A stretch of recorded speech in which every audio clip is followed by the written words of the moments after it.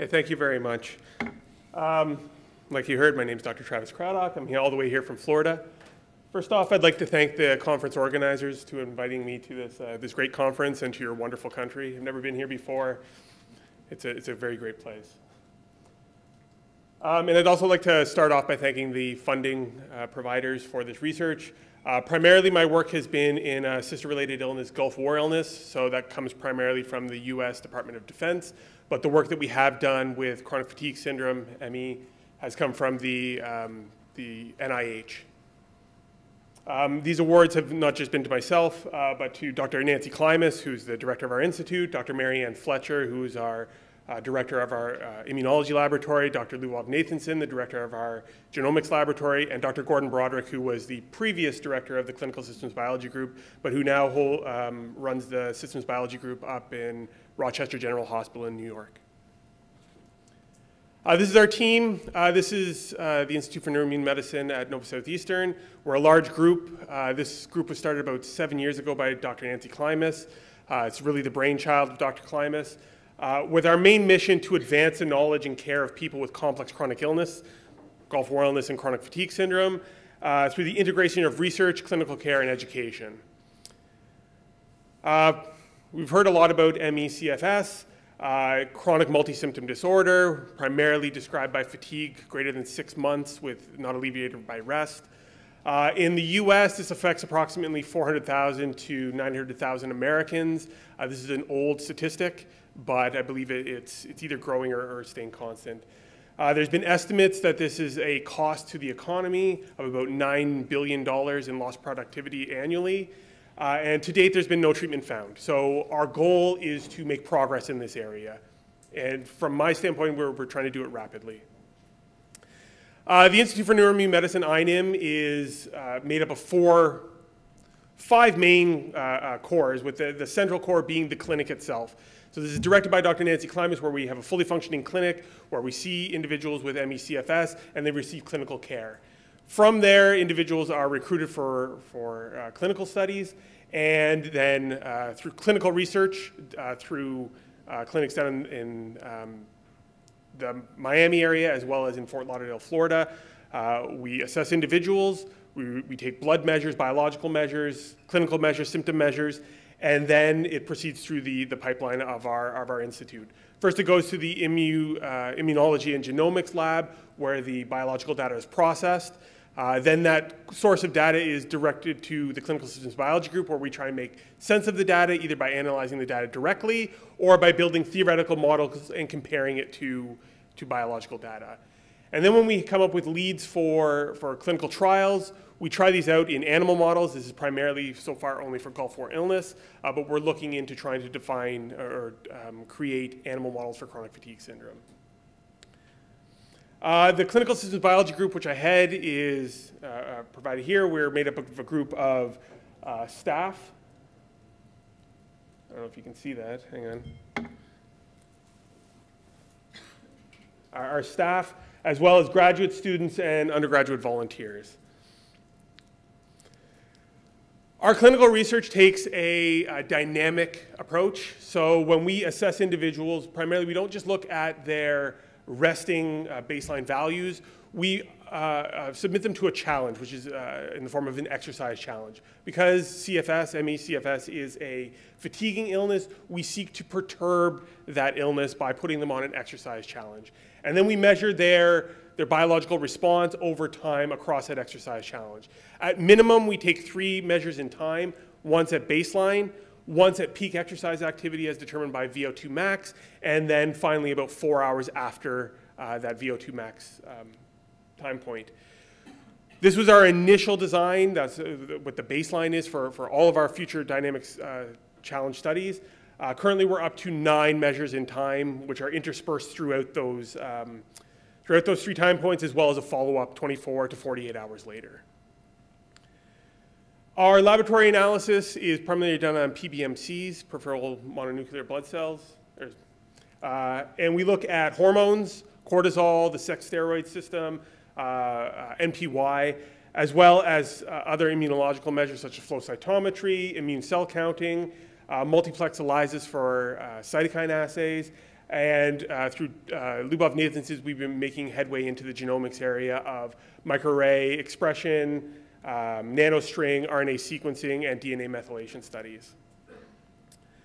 Now, my group, we're responsible for looking at all this data. So we get reams and reams of data, especially with this genomics information. We got thousands of measures per individual per time point, and we're trying to make sense of this.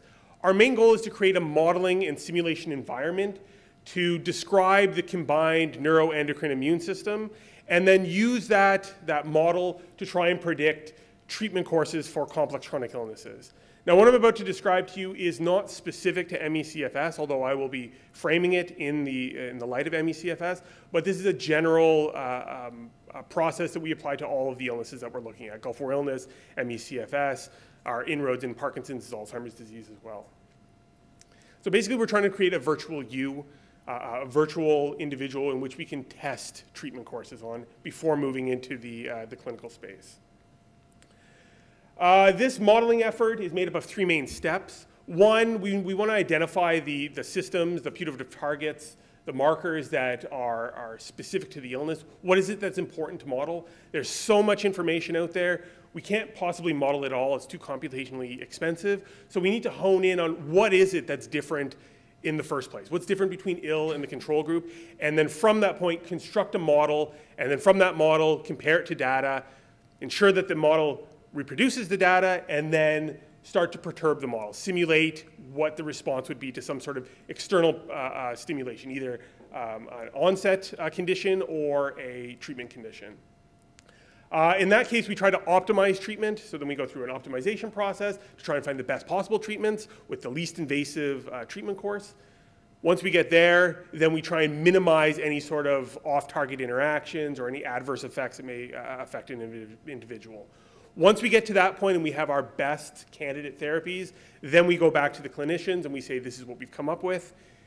In cases where it's completely off the wall, they say, I don't believe that, and they may go to the next treatment course. When they find something that seems plausible, then we'll try it in an animal model, and if that's successful, then we can move on into the actual clinical trials. So I'm going to start, just before I get onto this, I'm going to try and get through steps 1, 2, and hopefully 3, but I don't think I'm going to be able to talk too much about the third point. If I do have time, I will. Okay, so the first aspect that we try and do is trying to identify these putative targets. One aspect that we've used is the whole canvassing of gene expression data. This is through microRNA analysis, or sorry, messenger RNA analysis, not micro. So what we started with gene expression data. In this case, I'm going to be talking about ME/CFS. These individuals are female primarily. Our research, because of, we believe, the role of the sex steroid system in the process, we separate males and females and we treat them separately. We don't mix. So these are ME/CFS women, and they're defined under the Fukuda definition. We had a group of 23 ME/CFS individuals and 15 healthy controls. And what we do is we do the normal processing of the microarray plates through transformations and normalizations. And then what we do is we compare illness groups to healthy controls for a set of predefined modules. And these modules are clusters of genes that are known to interact, or at least their gene products are known to interact via the human protein-protein interaction network. So we define these groups of genes that function together based on the human protein-protein interaction network, and we compare that group of proteins from the ill group to the healthy control group. And we're not looking for total change between the modules. We're looking at each gene in this module group. We look at how far is the ill group away from healthy control. So it can be either overexpressed or underexpressed, and we take the average of that absolute value and use that to rank the difference of that gene module compared to healthy control. Once we do that, we look for those ones that are affected. Okay, so we rank them and we look for the ones that have the highest degree of difference from healthy control. And then anything that doesn't meet that criteria, we throw it away. Once we get that group of affected modules, what we do then is we correlate the function of the module with symptom severity. And then we remove any modules that do not correlate significantly with symptom severity. Once we get this significant correlation set, we take that group of genes, and then we compare the gene products to a pharmacogenomics database. So what we're doing is we're cross-referencing the genes that we've highlighted with actual drugs that are known to affect the products of those genes. So what we're looking for targetable differences within the illness. And once we find those, then that's the results that I'm going to be presenting here. So this is the analysis that we did for female ME/CFS.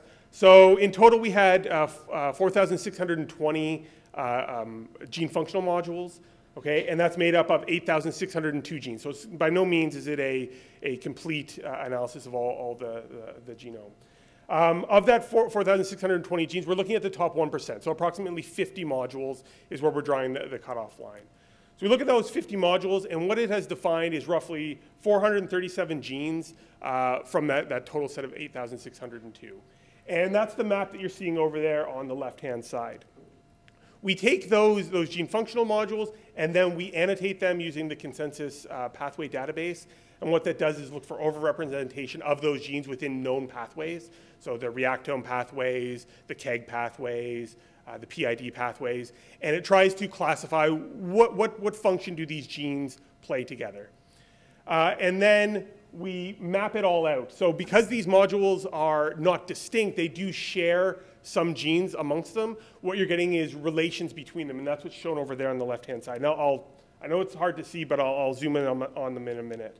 So what we have here is the blue nodes are individual pathways, and then the yellow or green nodes surrounding those are genes that belong to that module. And then anywhere where you see a gene which has a line between two of the pathways, that's a shared gene between the two functional modules.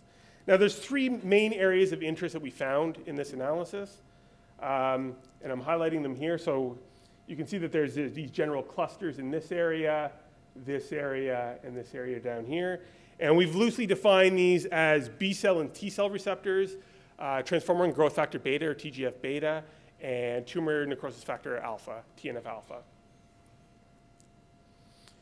So this is the B cell and T cell receptor network. So you can see here that there's many of these modules that are defined by this moniker of T cell and B cell receptors, as well as it pulls into the whole idea of adaptive immune system response, cell adhesion molecules, and this strange one here, which is axon guidance. Now, at first, people, when they first see this, they say, oh, it's related to something in the brain. But remember, we're not looking at anything in the brain. We're looking only at blood cells. So this is a definition of what these cells may be doing in a known pathway.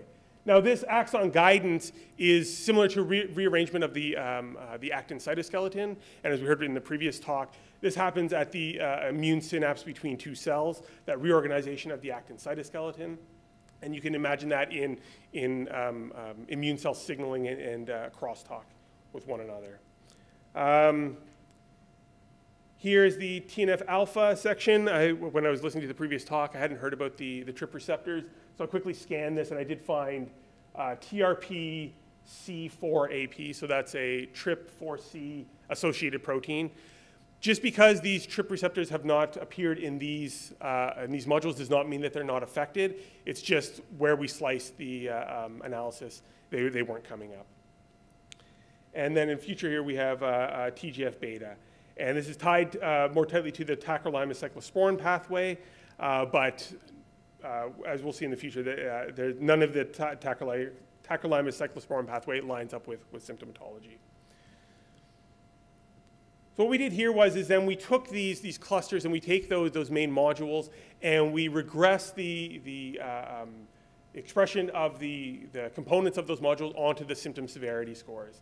So our symptom severity scores are measured by the SF36, the short form 36 health survey, the multidimensional fatigue inventory, the MFI, the CRUPS, fatigue severity scale, the sickness impact profile, and then the Pittsburgh sleep quality index. So for the B cell and T cell receptor cluster, we find that several of the measures correlate strongly with the overactivation or underactivation of these modules. Now these are all, because there's so many measures that we've done here, these are all corrected for false discovery at a p-value of 0.05 or less, and a false discovery rate of 0.05 or less as well. So the value that you see on the top, that's the p-value associated with the regression, and the correlation, or the r-squared value shown below here. So we can see that for the most part, it's the adaptive immune system and this axon guidance that correlates most strongly with the majority of these severity measures, with the individual B-cell receptors and T-cell receptors only covering a few of them, and cell adhesion only with physical limitations. For the TNF alpha cluster, we find that this is the one that correlates most strongly with the majority of the severity, symptom severity scores, primarily module 41, TNF alpha, as well as these measures of the innate immune system and apoptosis. And then finally, the role of the TGF beta cluster only seemed to correlate strongly with the pain measure, with nothing else, which we found was quite interesting. So finding this, what we did then is take the genes from these identified modules and we cross-reference them with these pharmacogenomics database. So when we did this cross-referencing of the 437 genes, we find 242 gene-drug interactions available in this database. This corresponds to 92 FDA-approved drugs and only 39 targetable gene products. In the treatable targets, 37 of the 50 modules that I identified previously were actually targetable, and only 23 of those 37 were actually the ones that were correlated with symptomatology. And of these 23, this includes that adaptive immune system, the B-cell and T-cell receptors, and the tumor necrosis factor alpha. Of those gene products that are targetable, only 11, when we look at individually those genes, were they significantly different between ME/CFS and healthy control. So only 11 of the 437 that we initially identified. And these are nuclear receptor coactivator 1, which I'll point out in a minute here, tumor necrosis factor receptor alpha, or associated factor 1, and the other one I want to point out is FKBP5. So if we look here, what we're looking at here is here's TRAF1. This is tumor necrosis factor alpha associated factor 1. We have anything that inhibits tumor necrosis factor alpha is coming up, as well as this nuclear receptor coactivator 1, which is targeted mainly by tamoxifen, which is something that targets the estrogen receptors. Now, what this is suggesting here is that we're dealing with something that's talking about hormone regulation and TNF alpha suppression. Again, this is all preliminary work. We're just kind of spitballing with this and pointing it out. But it will be important in the next step of the process. The next thing here is this FKBP5. Nancy pointed out to me recently that chronic pain after trauma may depend on your stress gene. So this FKBP5 is something that sequesters the glucocorticoid receptor. So what it does is normally in the process of the HPA activation, or hypothalamic pituitary adrenal axis activation, is when you're stressed out, your body produces cortisol. That cortisol binds to glucocorticoid receptors, and it sets up a negative feedback loop to suppress the production of more cortisol. Now what this FKBP5 does is it latches onto the glucocorticoid receptor and sequesters it, which means that your body produces cortisol, but it doesn't receive the signal to stop producing cortisol. So we found that to be quite interesting, and it suggests a role for the HPA axis in modulation of this disease, which is consistent with literature.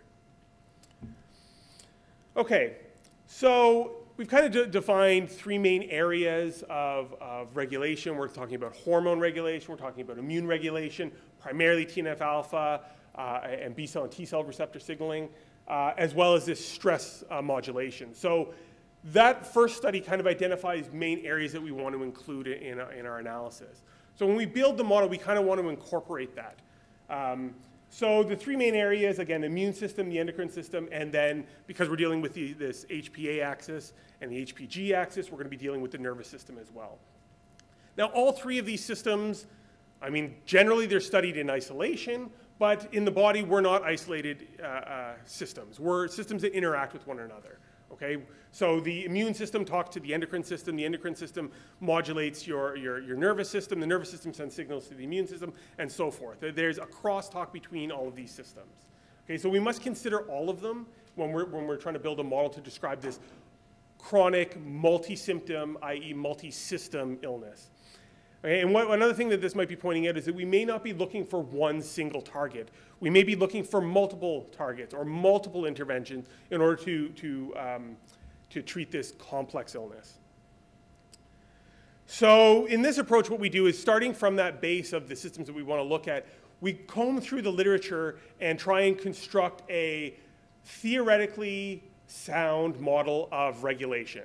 So we're looking through the literature of physiology and biochemistry, trying to describe the immune system, the stress axis system, the sex steroid system, and how they all talk to one another. Okay? Initially, we did this by brute force with grad students reading papers and compiling information, and to the best of our knowledge, constructing regulation models. In present, we're trying to move towards a machine-driven process using natural language processors and so forth. Once we can define this model, then we can start to simulate the behaviors of the model to make sure that it produces behaviors that are known to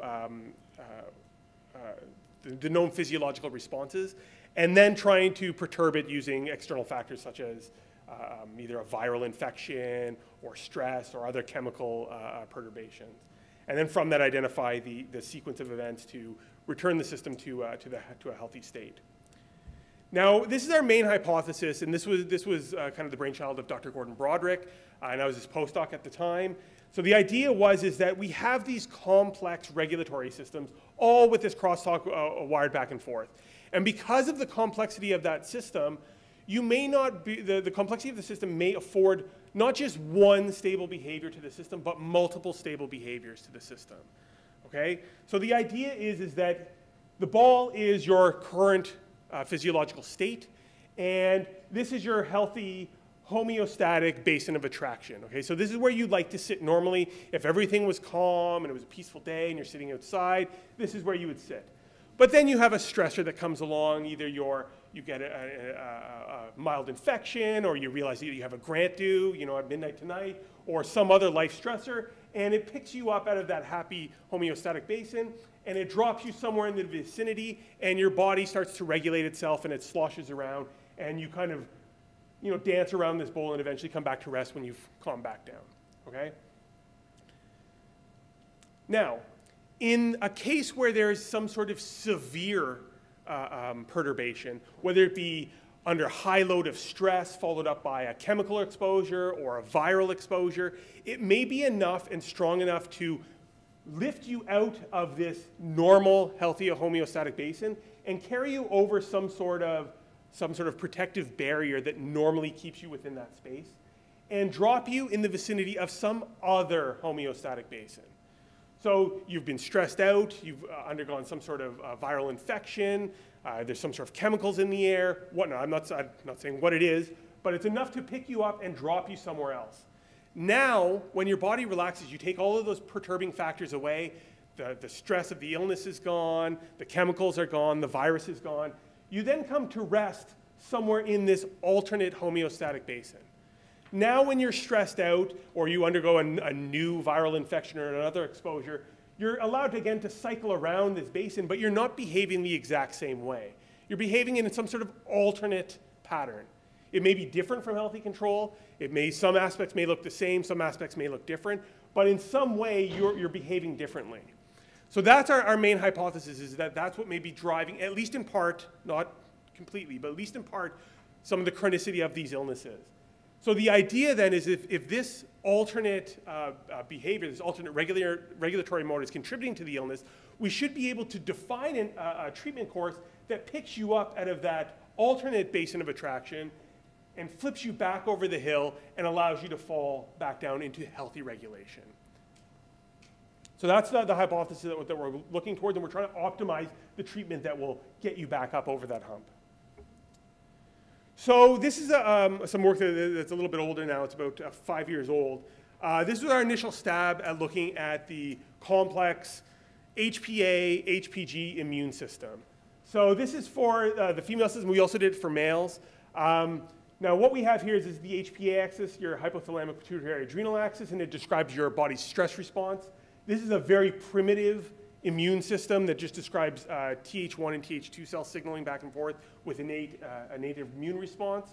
And this is your female gonadal HPG, hypothalamic pituitary gonadal axis.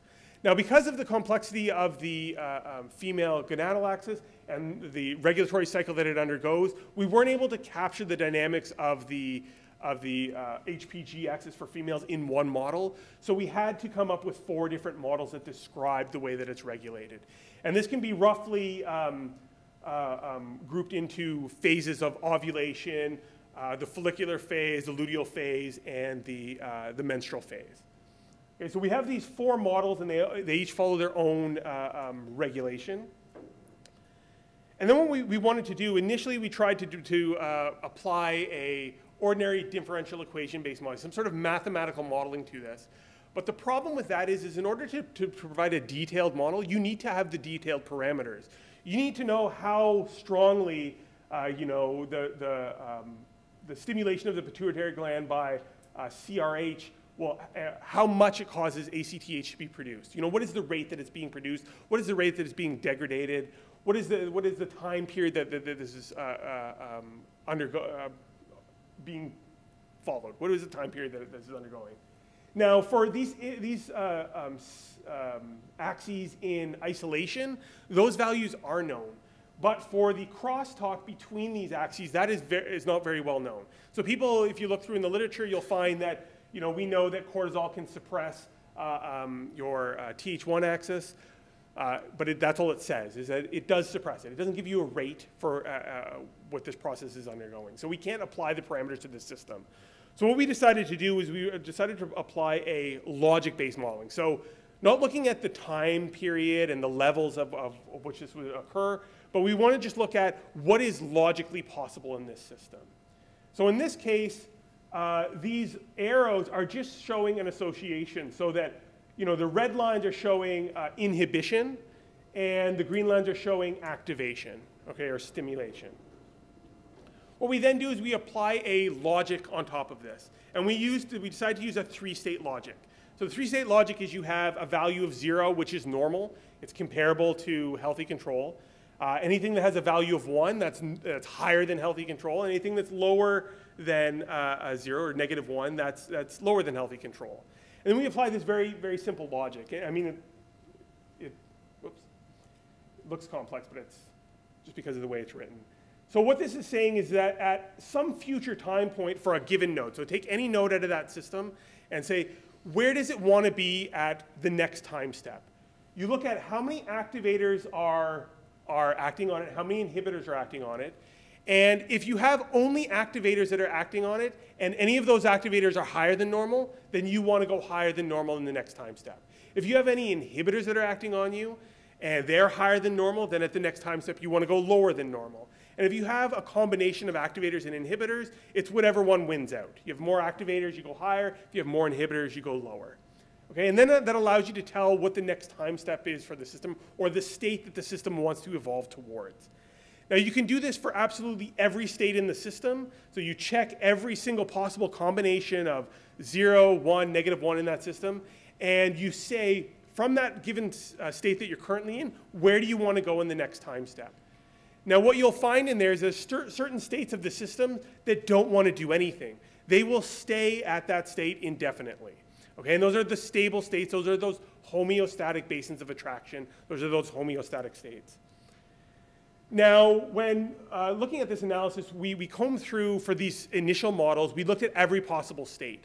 So we're talking about 3 to the power of 14 different states. We're talking millions of states that we went through. As we get to more complex models, we weren't able to do that because we're talking, every time you add a new element, it increases the number of states by the system by 3. So it exponentially grows into the billions and tens of billions and trillions of states. So then we just start to simulate the model to try and find where does it end up and eventually get a survey of where these homeostatic basins may occur. Now, in this very simple model, 3 of those female models produce this sort of pattern here. So these are the stable states available to the system, and these are the markers that are within the system. So here, this SS0 state, this corresponds to typical health. Okay, so everything is normal across the board. Then you have these alternate states 1 through 4. And so what you have here is, low levels of ACTH and high levels of the glucocorticoid receptor dimer and the glucocorticoid receptor itself. This one here has low levels of innate immune cells and innate immune response cytokines, low levels of Th1 cytokines in cells, and high levels of Th2 cytokines in cells, whereas this one has high cortisol, high pro-inflammatory cytokines, low Th2 cytokines in cells, and a suppressed gonadal access. Now, in the one phase of the female model, we actually have additional states, which are shown here 5 through 10. And these are only available to one model out of the 4 female system. That's female model C. Okay, in that case, we get this alternate state where you have hypocortisolic state, and again, either a Th1 or a Th2 shifted profile in the immune system.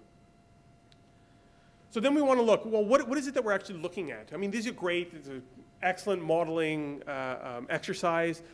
How does it correspond to actual data? So then we have to take our immune measures and our hormone measures and cell count measures from the lab, and then we compare it to the model predictions. And what we're trying to do is we're trying to gauge where does the profile of ME/CFS for females sit in that attractor landscape? Is it closer to one or the other? So what we do is we do a comparison of each individual marker in a model predicted homeostatic state and get a degree of alignment. And because we're dealing with a multidimensional data space, we use a projection method to project that from this multidimensional space down into 2 dimensions so we can look at it. So this method of salmon projection takes the multidimensional space, projects it into 2 dimension, and where it retains the overall general spacing between points in the comparison. So here we have, this is your SS1, SS0 state. Now, because we don't have measures for absolutely everything in our model, we don't have measures for corticotropin-releasing hormone, CRH, or ACTH, because that would involve, getting into the brain. Certain model predicted states collapse onto one another because they're indistinguishable from one another because we just don't have the measures to do so. So that's why we get this SS0, SS1 state are together, SS2, SS3, SS5 through 7, and SS8, 9, and 10 are essentially the same as far as the data space goes. So when we do the alignment, what we find here is that the chronic fatigue syndrome state for women closely aligns with the SS5, SS6, SS7 state, and less closely with this SS2, SS3 state. Now this one here, this one is the low estrogen, is the high estrogen, low cortisol mixed immune profile state. Okay, so we can't distinguish between the immune profile because the measures that we have aren't strong enough to distinguish them, or in this case, all 3 of these states can flip between certain measures. So this seems to suggest something similar to what we see in ME/CFS, the hypocortisolic state, as well as this a mixed immune profile. So you can have the same sort of presentation clinically for these individuals. Now, these 3 states here are only available during one phase of the menstrual cycle. So our thinking is that, in some phases of the menstrual cycle, they may be closer to this state, but then when you flip over to other phases of the menstrual cycle, this state disappears, and the chronic fatigue syndrome state shifts closer to this SS2, SS3 state, which is characterized more by low estrogen, high cortisol, and increased pro-inflammatory cytokines. And then as the cycle goes through your the hormone cycle, you're going to be getting a sloshing back and forth between these. And depending on your given parameters within an individual, it may describe an ease or a difficulty of sloshing back and forth between these 2. So you may get individuals that get stuck closer to this phase or stuck closer to this phase. Now, there's a lot of information, there's a lot of speculation here. Again, this is a very limited immune model, a very limited wiring model. So we need to better accommodate the complexity and dynamics of this system. And this is the work we've been going through, and this is the work in progress. So some things that we've done is we've added a more detailed immune system. So previously we only had Th1 and Th2 cytokine signaling. We've added in natural killer cells and dendritic cells. We've broken up some of those clusters of signaling molecules and cytokines into more fine-grained descriptions of the signaling molecules. We've added in cytotoxic lymphocytes, T regulatory cells in the T17 axis. And again, we've done this modeling as well. We've compared it. And we get different measures. So this is very preliminary results. This is stuff that's still active. We're currently trying to understand this. Again, we have this healthy, stable state. And here we have these two alternate states. So all those different states that we saw before have started to wash away in the mix when we start to add more complexity to the system.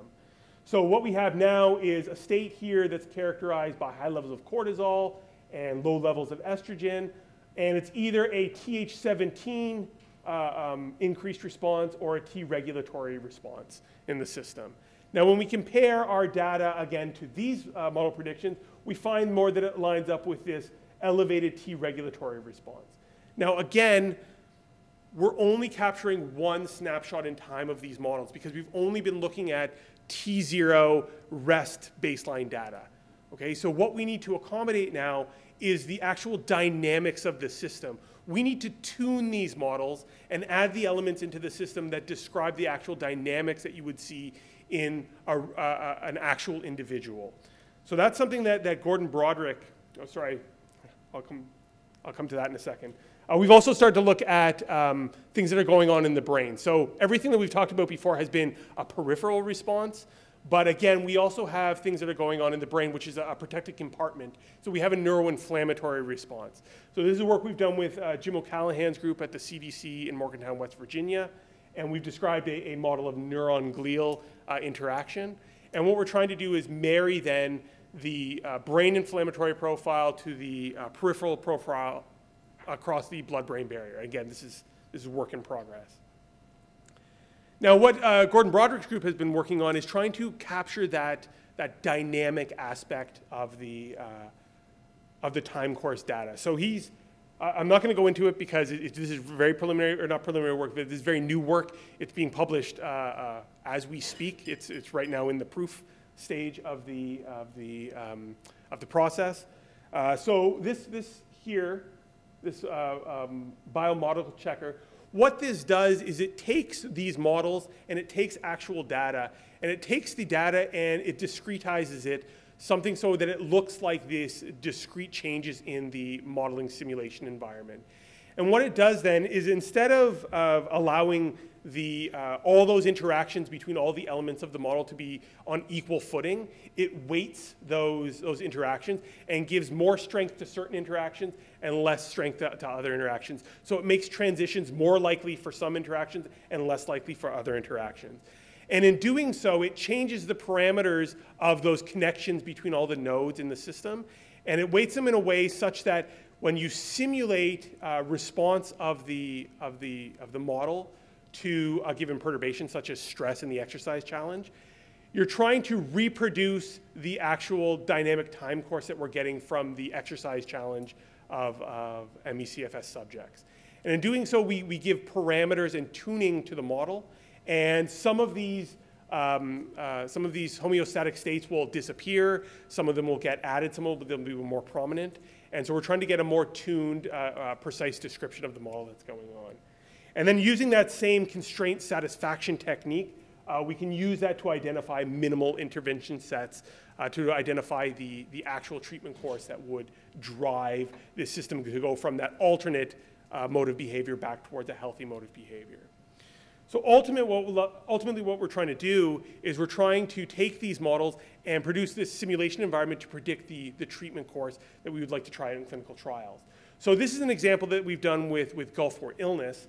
And so Gulf War illness, the same sort of analysis that we did, but we're doing it on a male system. And the male system was much simpler. We only needed the one model for the male HPG axis.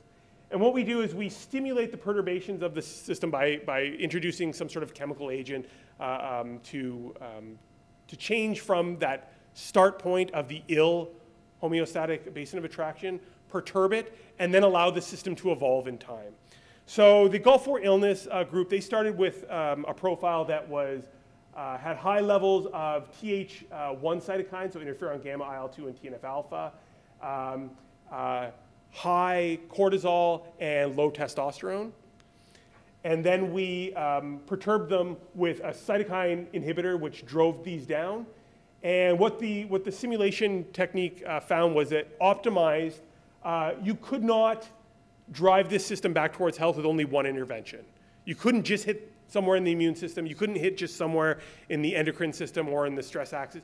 You had to have at least 2 interventions. And the most minimal intervention was first hitting with cytokine inhibition and then following this up with the glucocorticoid receptor inhibition. We took this treatment course. We tried it out in an animal model of Gulf War illness.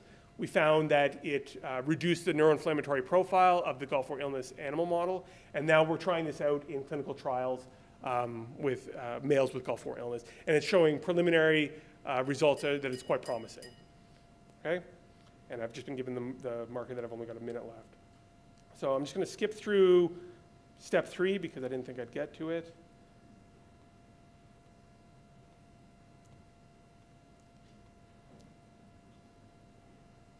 Okay, so the last thing I want to say is the end game of these modeling works is to come up with an improved standard of care. So the ultimate goal is to come up with some sort of treatment course to help individuals.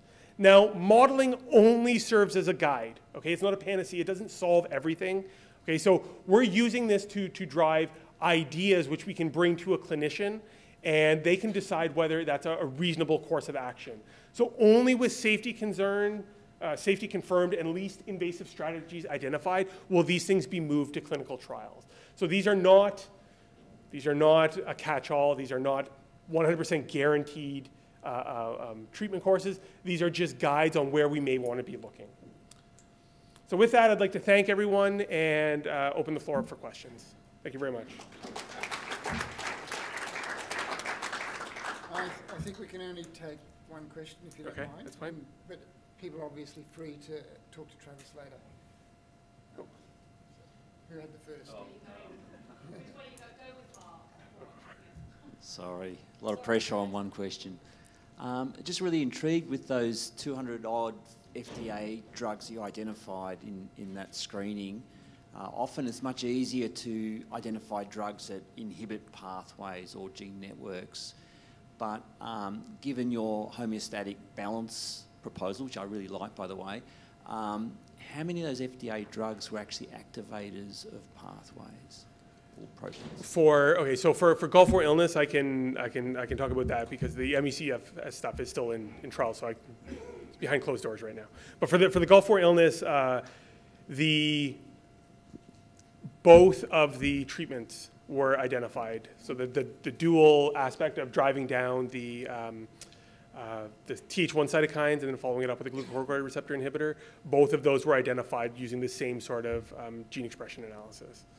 And I mean, there was multiple ones because that one node actually encompasses 3 different cytokines. So multiple ones were identified in that pathway. Okay, thank you very much. Thank you very much.